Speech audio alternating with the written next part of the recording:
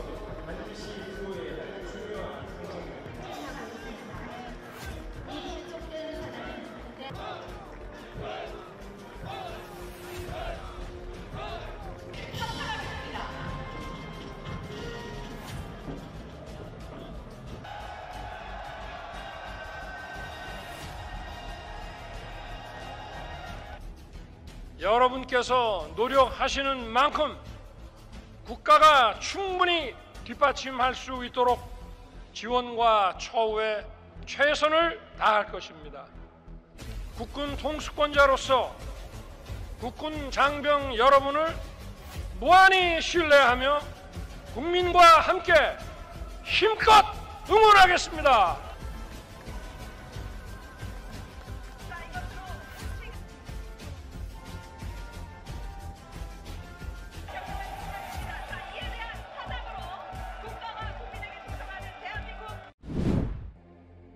The two astronauts stuck at the International Space Station since June welcomed their new ride home with Sunday's arrival of a SpaceX capsule.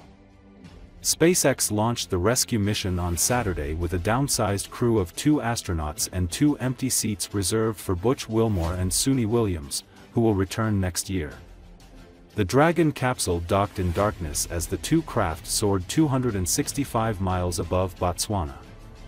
NASA switched Wilmore and Williams to SpaceX following concerns over the safety of their Boeing Starliner capsule.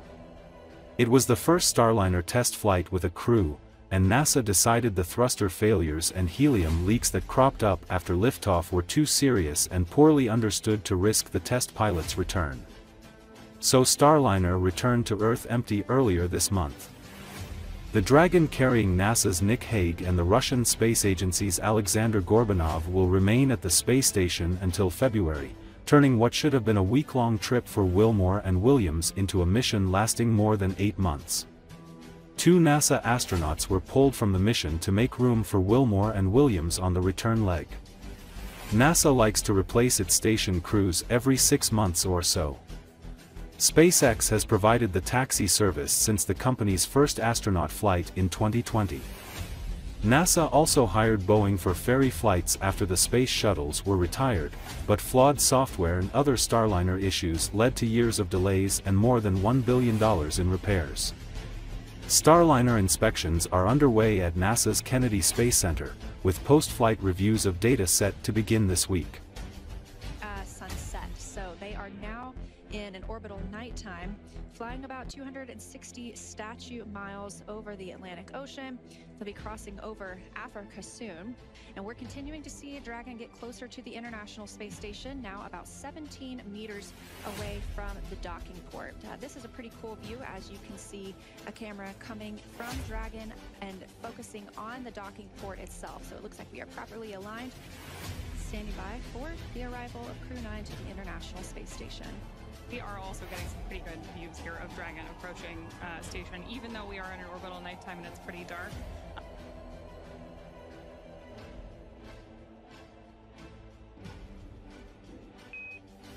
Freedom SpaceX on Big Loop, self-capture confirmed.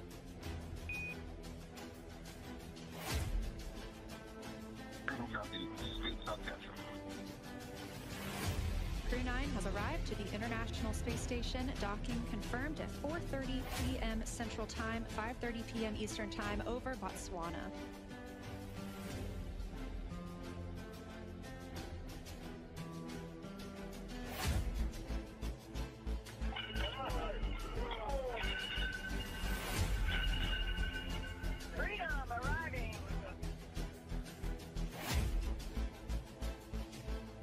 Bell has been rung. Alexander Gorbanov first through of Crew 9, being welcomed by Expedition 72. Next up is Crew 9 Commander Nick Hague. Crew 9 now aboard the International Space Station and joining Expedition 72.